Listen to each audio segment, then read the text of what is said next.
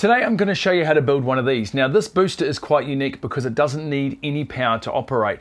And if you're a little nervous about working around power, this could be a really cool first project for you. Now I can hear some people out there saying this must be some sort of trick. You can't make a booster that doesn't require any power. Now this is not a trick, this is a real deal booster. You just got to keep watching, I'll show you how it all works. And that's the bypass sound.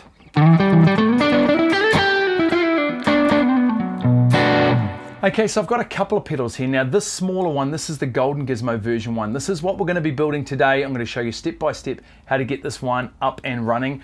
This is the Golden Gizmo version 2. It's a little bigger, it's got a more powerful engine. It's got a little bit of EQing that I've done to it, plus it's got this little overdrive switch here, all still without using any power, which is pretty incredible.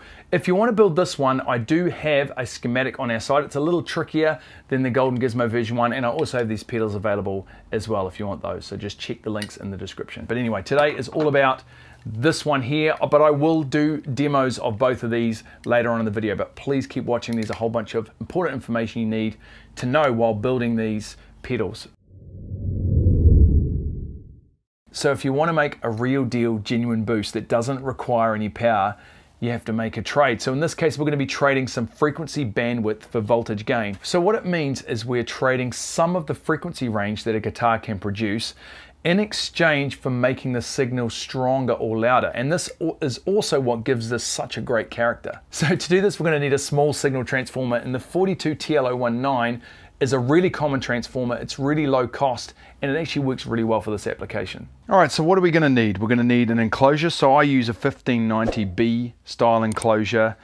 You can use anything that's metal, really, even like a cake tin or something like that. But 1590B is a good size. A big, cool looking knob. You're going to need a pot, a 1 meg linear taper pot. You're going to need a couple of jacks. So the jacks that I'm using are a couple of Switchcraft mono jacks. The next thing is the switch. So you can use sort of fancy switches like these DeMont ones, or you probably find these typical sort of blue style ones all over the show. I'm going to use this one today because I've got loads and loads of these Taiwei ones, which are really good. And the all-important transformer. Then you're going to need wire, and you're going to need solder, the usual sort of stuff to build a pedal. So let's get cracking into drilling this enclosure. All right, first I like to shove a bit of tape down the center, like this. And then we're just going to measure, or we're going to draw a center line. Just easier to work. Sorry, I got something in my mouth. It's easier to work from a center line. If you don't tape it, it can sort of stain the powder coat. So, right, we're going to go 30 millimeters down from the top, and we'll sort of go 20 up from the bottom. Round about, and then we're going to dot punch them. So that just stops your drill from slipping. All right, this is the knob end up here. So we're going to put the jacks at this end. So what I like to do is measure in from each one of these 10, I keep putting that lid in my mouth, 10 millimeters in. I've lost my little mini ruler, so it's like super annoying to do. And then we're going to measure 12 mil down. Cool, so there we go. So that is 10 mil in each side from those, and then 12 mil up from the bottom. And I'm going to dot punch those, and then we're going to drill them out. So what I've done is I've drilled all those spots out to 3 millimeters. It's our pilot hole, so that's going to be a hole for our main drills to follow. And then we've got a 12 millimeter hole for our switch, a 7 millimeter hole for the pot, and 9.5 millimeter holes for the jacks. Now always start with your smallest hole, because if something goes wrong and you mess something up, then at least you can fix it. If you start with the biggest hole first, and you can't really make a bigger hole smaller, so always go that way around. You can also use a step bit if you want, but I find they can drift a little bit. It's not too bad on a drill press, and if you're doing lots and lots of boxes, it's just so easy to mess up if you're using a stepper bit. So I tend to just stick with just standard drill bits, pilot holes in the size I want. So once they're drilled out, then we're just going to mount all our parts into the enclosure. Next we want to mount the transformer. Now you'll notice the transformer has a P on one side and nothing on the other. Now P is that primary side of the transformer. That's the side you'd normally wire everything into first, but the trick to make it into a booster is that we're actually going to wire it in backwards. So we want the P side of the transformer to be facing the pot, P to the pot. Now what I like to do is I like to put a little bit of adhesive foam, I don't know if you can catch that there, on the underside of the transformer. So I'll just peel off that protective layer. Okay, cool, got it off. It's really hard to get off. Now remember, P goes towards the pot, and I like to mount it right next to the switch right here, as close as I can, and it will just stick there nicely. Now next, I put a cable tie around the transformer and the switch. Awesome, so that is actually pretty secure now. That's not gonna really go anywhere. It just keeps that transformer nice and safe. Next, we're gonna wire this one up. First, snip off those little center taps from the transformer. That's the wire coming up from the middle. There's 3 wires each side. Snip off the middle ones, we don't need those. Let's get rid of them. And this is our signal. It's gonna flow down into the switch, out from the switch, through the transformer, into the pot, from the pot back into the switch, and then it will be switched back out to the output jack. What I'll do is I'll wire this all up, and then we'll come back and I'll show you what I did. So it's all wired up now and ready to go. Now I'm just gonna run through exactly what I have done here. So if we look at the switch first, okay, so you've got 9 lugs. The 2 outer bottom lugs I have wired together. Okay, so that's for the true bypass switching. Okay, this next lug up on this side, this one here, this comes from the input jack here, the hot lug on the input jack. The next one up here is connected directly to that transformer, one of the legs of the transformer. Okay, now if we go to the center lugs, none of the center lugs have anything soldered to them. It doesn't matter because we're not using an LED because there's no power going to this box. It doesn't even matter if this wire, it's probably touching that center lug, it doesn't even matter. It's not going to make any difference. So on this far side, obviously we've got the joining wire to this side. The next one up is the wire that connects to the output hot lug on the output jack. And then here, the next one up here, this is from the center lug of the pot, so the output lug of that pot. Now if I move to the transformer, obviously this side of the transformer is going to this part of the switch. Now this side of the transformer, I call this the output side. Remember, this is the primary side of the transformer. We're actually wiring to the secondary side. That goes to the pot. That goes to the input lug of the pot. On the other side of the transformer, the 2 legs that you've got here, they get soldered together, and then a wire goes from those 2 legs that are soldered together down to the pot, and it gets soldered to this lug on the pot. Now this lug gets soldered to ground up here on, I've soldered it to the output lug. The jacks up here, obviously their wires go to the switches that I showed you before, and one of the wires gets soldered to ground. Now because I use internal tooth locking washers on the jacks, it bites into the jack and into the enclosure, so the grounds on the 2 jacks are actually linked through the enclosure, so I don't need a wire. If you're not using locking washers like this, it's safer to have a wire going between them, because if they get loose, you're going to lose ground on one side, you're going to get buzzing and lots of noise problems and stuff like that. The next step is to put the bottom part of the enclosure on. Just like in that last video, you're going to use like a 1/4 inch drill or a 6mm or a 6.5, something like that,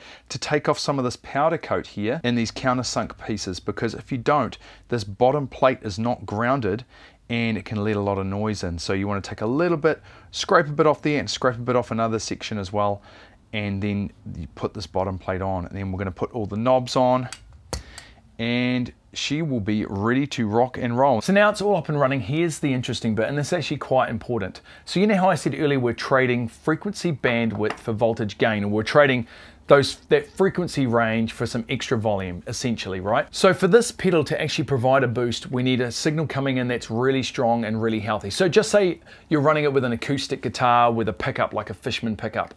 Absolutely fine, just plug it straight in, it's going to work perfectly.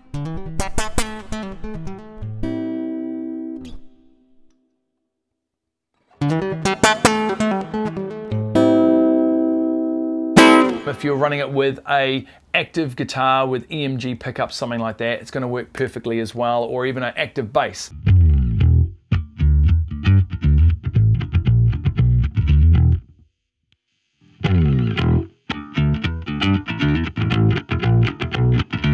Now, if you want to use this with a traditional guitar like a Strat or a Les Paul, it's still not a problem.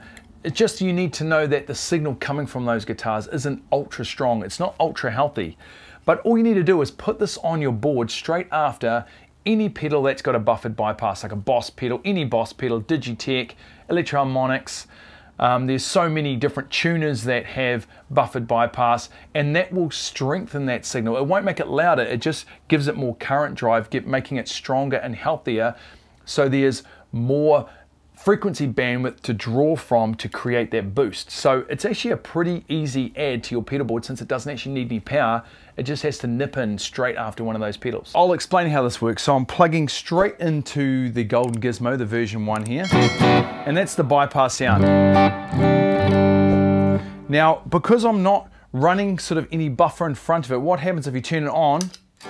You pretty much just don't get anything, okay? And that is definitely a problem. So now what I've done this time is I've put a bad monkey in front of it. Now Digitech actually put pretty awesome quality buffers in their pedals, so they give a really strong, really healthy signal, and which is great, because if you're using a pedal like these Golden Gizmos, there's a lot there to work with. So here's the bypass sound, and this is the boosted sound. So at the moment we're on about 3/4. If I go to full, so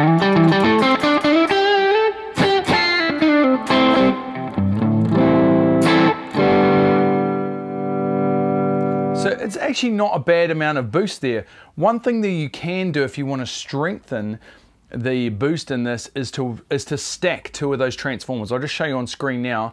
If you wire them like this, they'll be stacked, and while it won't be that much louder, you'll definitely get a little bit more low end, and it will just work a little nicer with certain pedals. So I'll show you what I mean. So if we try this with a buffered bypass pedal that maybe doesn't have such good buffers, like an older Boss pedal. So let's grab one of those. So I've got this Boss OD1 here, and the buffers in this one are pretty traditional for Boss. The buffered bypass that they use is transistor based.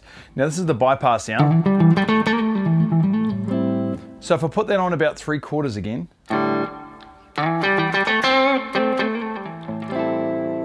it's actually a pretty cool tone that you get when using different buffers. It almost transforms the booster into something new each time. On full, there's definitely a decent amount of boost there.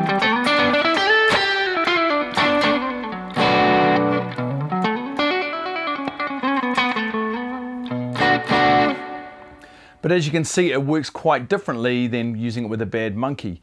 Now, that is not so much of an issue with the Golden Gizmo version 2. It has a more powerful transformer in there. That's why I can add an overdrive circuit, because it's got the extra juice to drive one of those circuits.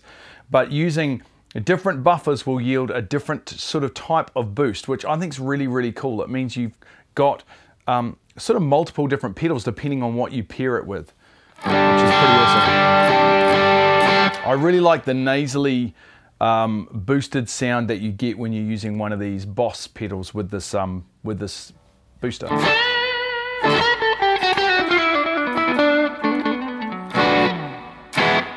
So now I've got the version 2 here paired with this bad monkey buffer. And that's the bypass sound.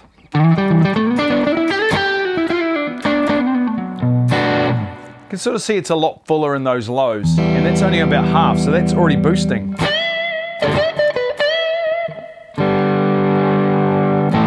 I'm going to put it back to the back.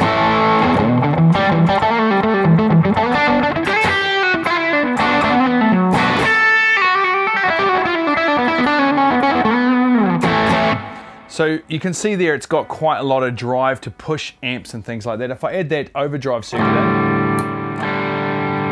see, it cuts a lot of that volume because we're actually using a lot of that extra strength of the signal to create the overdrive sound. If I put that in about 3/4,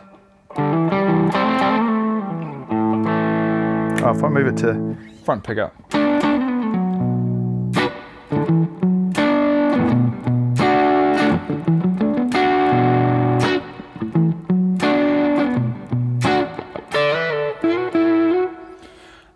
I really like this booster. I like the fact that it doesn't use any power. You can just chuck it anywhere in your signal chain. The overdrive's actually pretty good.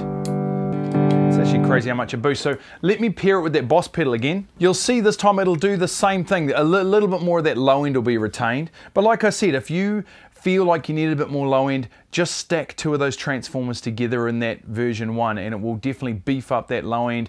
Not giving you any extra real output volume, but definitely a beefier tone.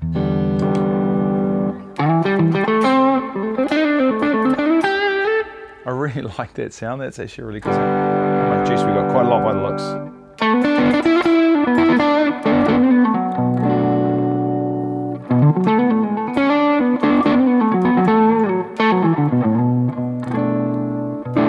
Yeah, really cool. Really, really cool. It totally actually kind of freaks me out when I plug these in, how good they actually sound, and there's no power going to them. So it's 100% possible to build something really good that doesn't require power. What about the overdrive setting? Oh, we're gonna have that up pretty high.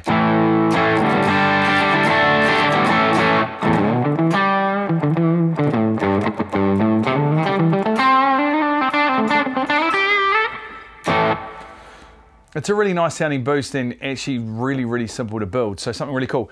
Let me just show you with bass on this version 2 with the overdrive sound on. It sounds really cool. Hold on. Bass is obviously active, so I don't need any. But check this out, man.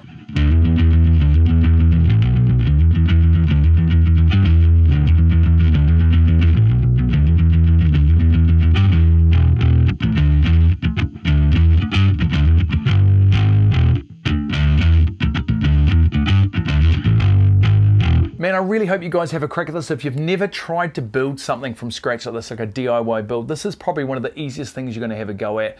Plus, there's no risk. You can't wreck anything. You can't short anything out. You can't smoke anything or damage any of your gear. You can't damage yourself. So I reckon you should massively have a go at this. It's a really, really fun build. I hope you enjoyed the sound of this one. I hope you really liked what this V2 can do. If you want something that's a bit grunty and a bit louder, definitely check this one out. It's actually a really, really cool pedal. Anyway, guys, hope you have fun building that one, and we'll catch you next time.